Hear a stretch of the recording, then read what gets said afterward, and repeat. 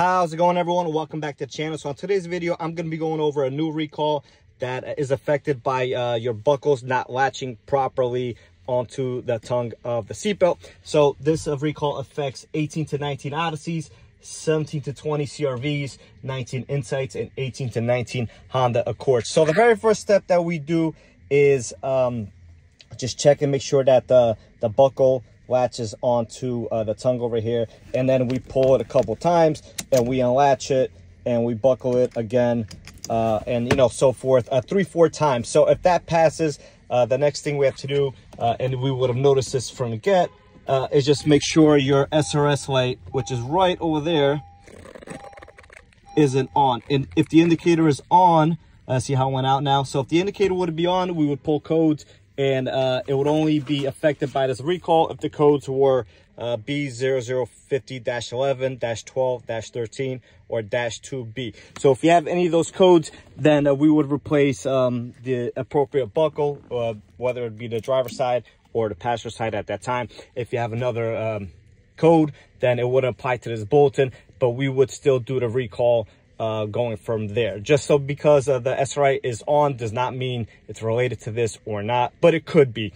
So as you can see, I have the buckle all apart here, and this one is together still. I'm gonna do this one next, and this one you can see it's actually kind of sticking, so that one might need the buckle. But before we get to that, this is just a set of tools over here that Honda has provided us to basically keep it together and unlatch this button and replace it. So this is the old button right over here.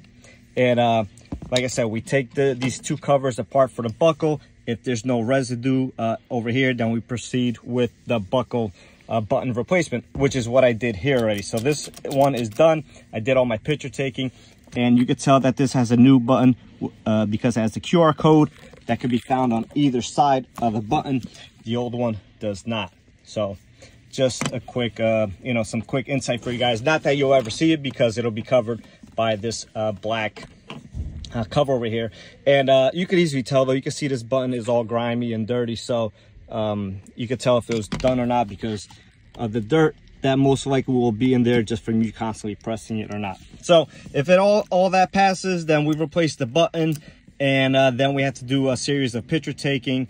And after all that, we clip the seatbelt back in and we pull on it and do this a couple more times.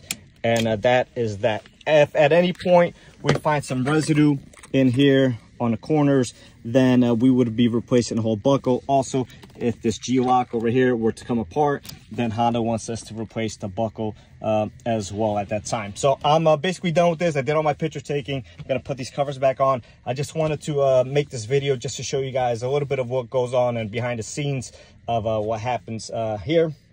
Like I said, now I'm going to move on to this side.